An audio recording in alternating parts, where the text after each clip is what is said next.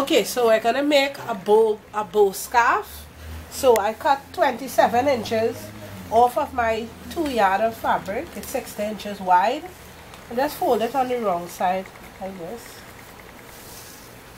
Alright, and then fold it in half, because it's gonna be super easy.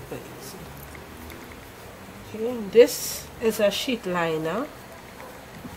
You can further line this with something else. Okay, so basically we're just gonna make the shape of a bow.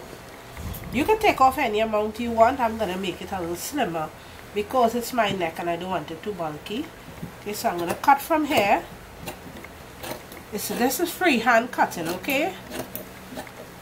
And then I'm gonna go out and I'm gonna go straight to the corner to get my bow. Okay, and if you find the bow that you're gonna make is not big enough, you could go in like 2 inches more.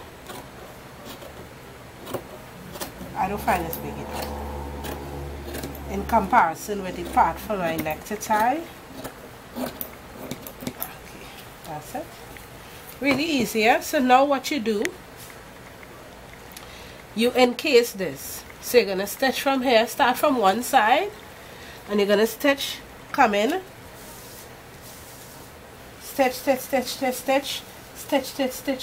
until you reach just a little peak part, and then you're just gonna pull this through the hole. But I'm gonna do it and then pull it through for you, but it's gonna take so much of my time sewing. So you're just gonna start on one end and then totally stitch this together and just leaving a tiny pocket open, and I'll be back to show you how it comes out.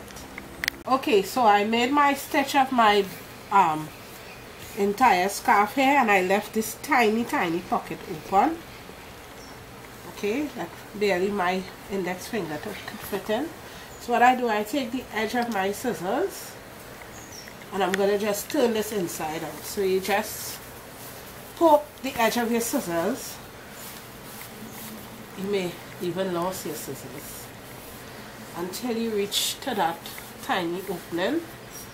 Pull your scissors out, pull this through, because the fabric isn't so heavy, but it's very sturdy.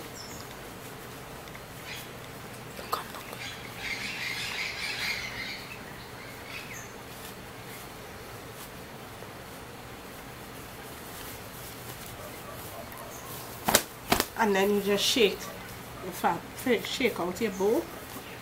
Take your fingers and just slightly, ever so slightly, push your corners out.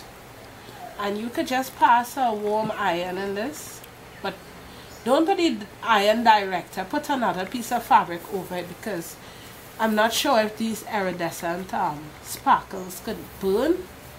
Right? So basically, you iron this out and you make one tie,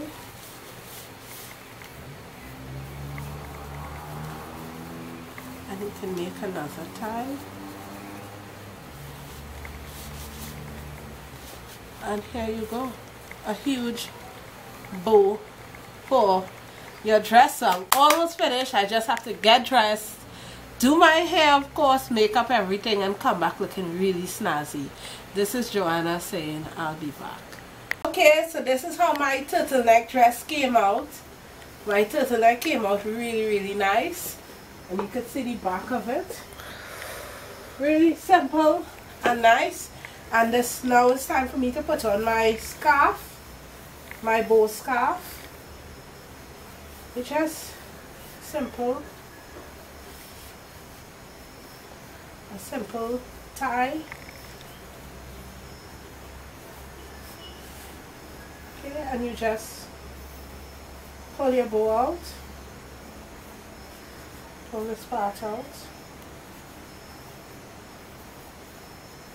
I actually saw this style on the Mishaboo site. Somebody had posted it and I said I'm gonna do it also, but I'm just gonna put a twist on it. Nobody had a tutorial on it yet, so this is my own twist on it. So this is my scarf. You can turn it a little to the side, and here's my look, and this is my first tutorial for 2014. I'm not well today, not 100%, and I decided, you know what, I should do a tutorial to feel better, and I feel 88% there. So this is Joanna saying, stay happy, stay healthy, and sew up. Come on, clap your hands. Come on, clap your hands. Come on, clap your hands. Come on, clap your hands. Come on, clap your hands. Come on, clap your hands. Come on,